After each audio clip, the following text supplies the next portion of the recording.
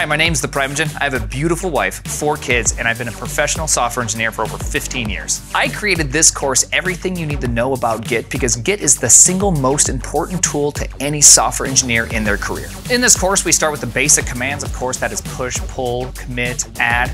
Then we go into some of the more deeper and lesser known features of Git, including some of the config options around how to properly rebase, and even exploring reflog and restoring deleted code. By the end of this course, you will never run into another Git problem you can't solve. This is pretty much the 80% of you'll do with Git. If this is all you ever learn about Git, you'll be moderately successful. Like, you can get pretty dang far knowing about git add, path to file, or a file pattern, git commit, -m, and git status. If you can just know those 3 commands, you're already doing pretty dang good. Okay, so git add will stage the file. It will add it to the index.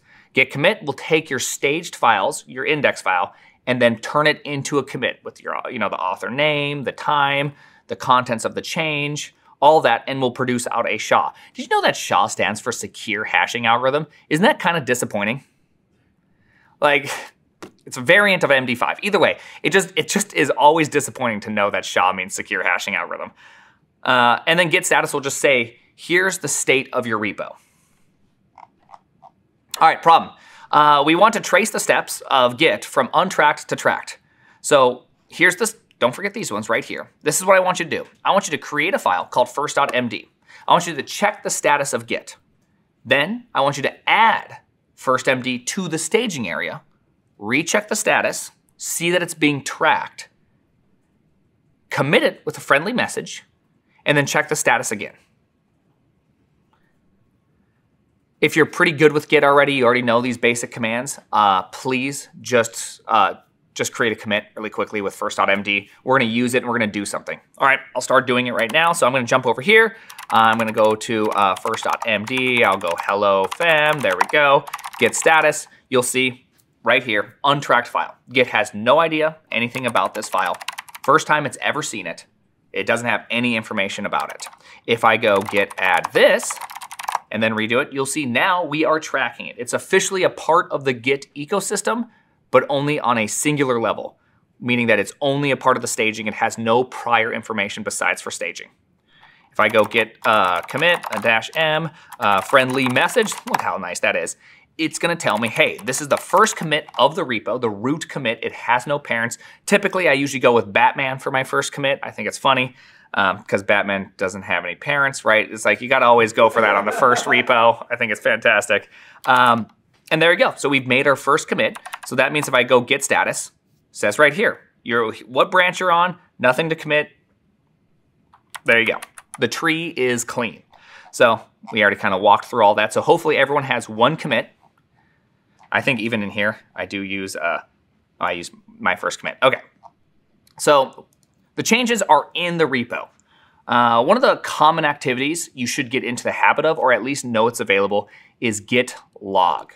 Git log allows you to look at the history of the repo. It's a very powerful thing, and we're gonna go over a few of the options today, and we're gonna use it very regularly throughout this course, because it's just awesome to have in your bat belt. I guess we're going with Batman themed things. Anyways, so review or explore, check out man git log. I want you to open up the man page and actually look at it. And I want you to search for --graph and --decorate. And just kind of do a quick read. Get kind of used to reading the manual. I'll do it along with you. Man git log. There's graph right here. And if I find the option, there's the option.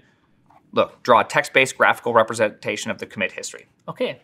It's good to know we have that. All right, and then we can go decorate. Let's find the option. You may have to go backwards. Decorate often is, it's a little bit harder to read. Prints out the ref names of any commits that are shown. Probably not really sure what a ref name is. Well, remember, everything's a commit, everything has a SHA, and you can reference those commits with some sort of named item. Branches, right? Branches, tags, there you go. Or the very special one named head. We'll go over head in a little bit. All right, problem. Display the history of your repo with graph and decorate. So I'll do it right now. Git log graph decorate. Often you don't actually have to use decorate if it's just printing out to standard in. Kind of like a little fun exercise to do. Watch this. If I go this, I drop decorate and I just do graph. You'll notice right here, head points to master. If I take this and put it out to a file and then cat out the file, look at what's missing. That bit of information. So if you're ever, printing out anything to a file, you need decorate to actually get, decorate. You need that flag to tell you, hey, list out all the named commits for me. Just a nice little thing. So often you don't use decorate like in practice because you're just looking at the log. Just something to be aware of. So now it's time to merge these two together. There's actually two different ways you can do it. There's merge and there's rebase. We'll go over rebase at some point, but we're going to start first with merge. Now remember, a commit is just a set of changes in the entire code base at a specific point in time. And if you have work on one branch and you need to get it over to another branch, we're going to use merge. Now, the thing about merge that's a little bit confusing is that when you use merge, you can have kind of two different outcomes. You can have one that has a merge commit and one that doesn't have a merge commit. And you've probably experienced this where sometimes you merge and you have to input a message, and then sometimes you merge and you don't have to input a message. And there's a very specific reason why, because it depends on your history. We'll go over that in just a little bit. We'll create the two situations which exist.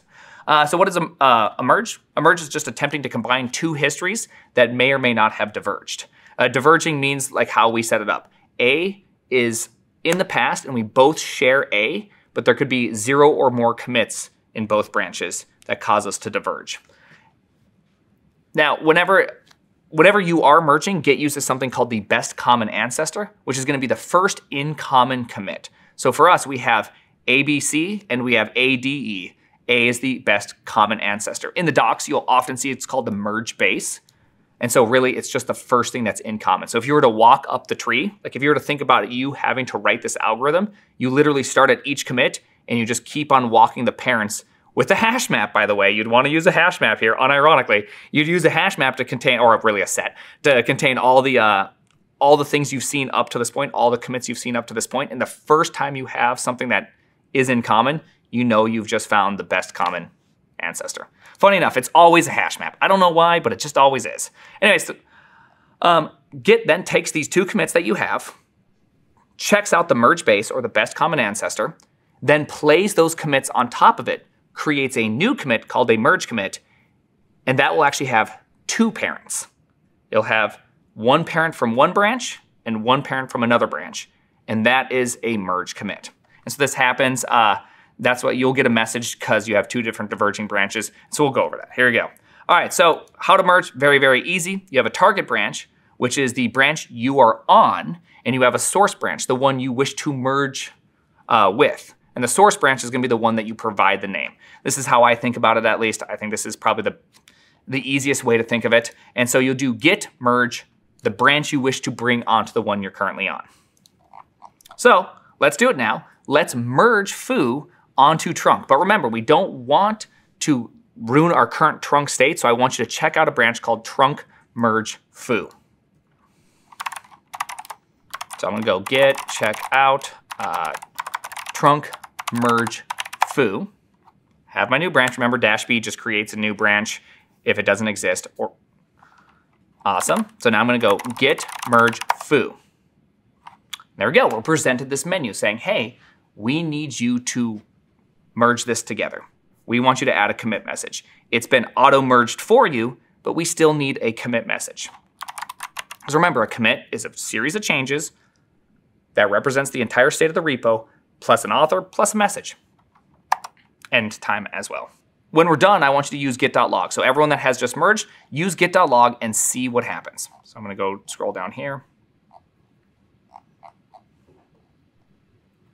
And I also want you to use the term parents when you do git.log or git.log. When you do git log, I want you to add -- parents. So show the parent commits along with everything.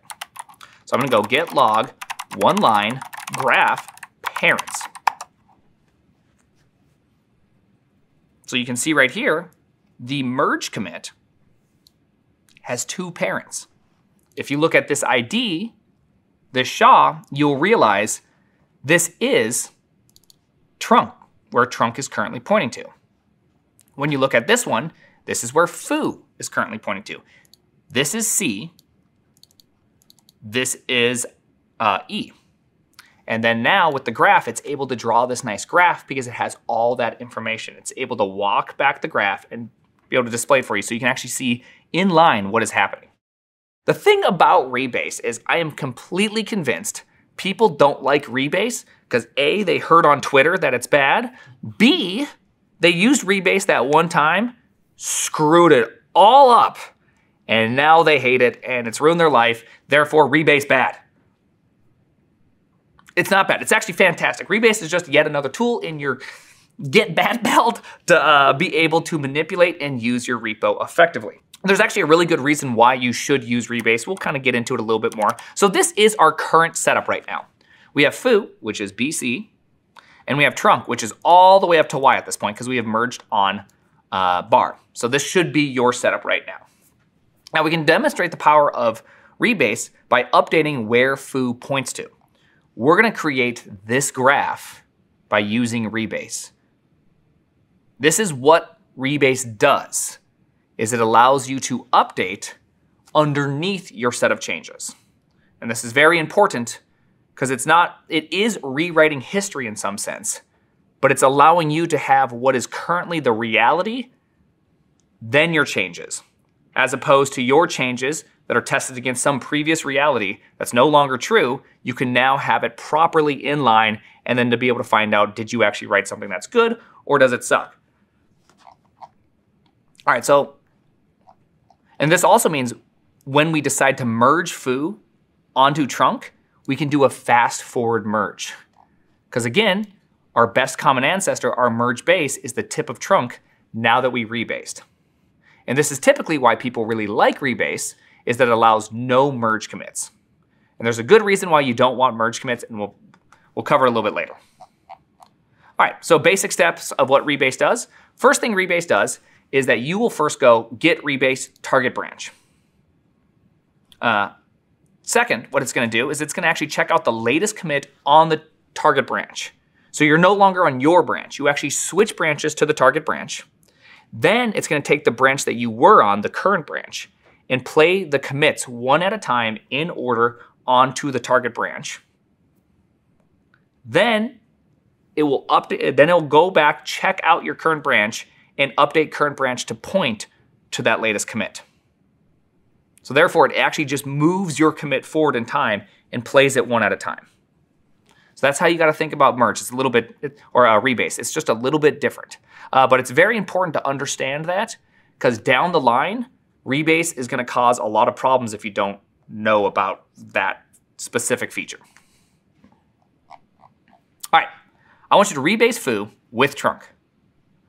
Create a separate branch called foo rebase trunk. And so you're going to do you're going to literally do a git rebase trunk on this branch.